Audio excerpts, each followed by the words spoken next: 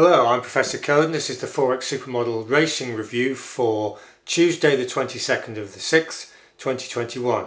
We're off to Beverley today at the 440, 1640. It's a median auction maiden for 3-year-olds, class 5, 8 furlongs, 100 yards, 8.5 furlongs, just 220 yards in a furlong. The going's good. We're on number 6, no flies on me. It's got an ETP rating, energy trip pace of 22445. We've been on the exchanges and we've managed to get 9.5 to 1. It's a bit shorter than that on the accounts.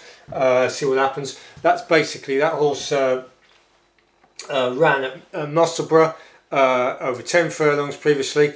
Going rarely gets testing at Musselburgh, but on this particular day it was soft.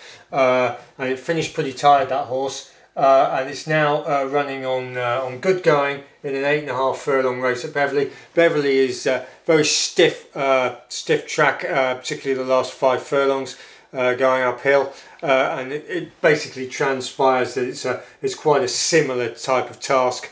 10 on the soft at Musselburgh is similar to 8.5 at Beverley on the good. Right, so what else? What happened to our selection yesterday? We did one at Wolverhampton in the 720. Brazen Bell came 3rd of 8th at 11 to 1, although we were backing it much bigger than that. We were 25 to 1 at one point.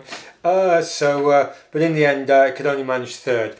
So that's the way that was. That takes us to 27 selections, 3 and 3 wins, and we're 3 units up at the moment. So we could do with knocking one in the winners enclosure fairly shortly, and we'll see how this one gets on.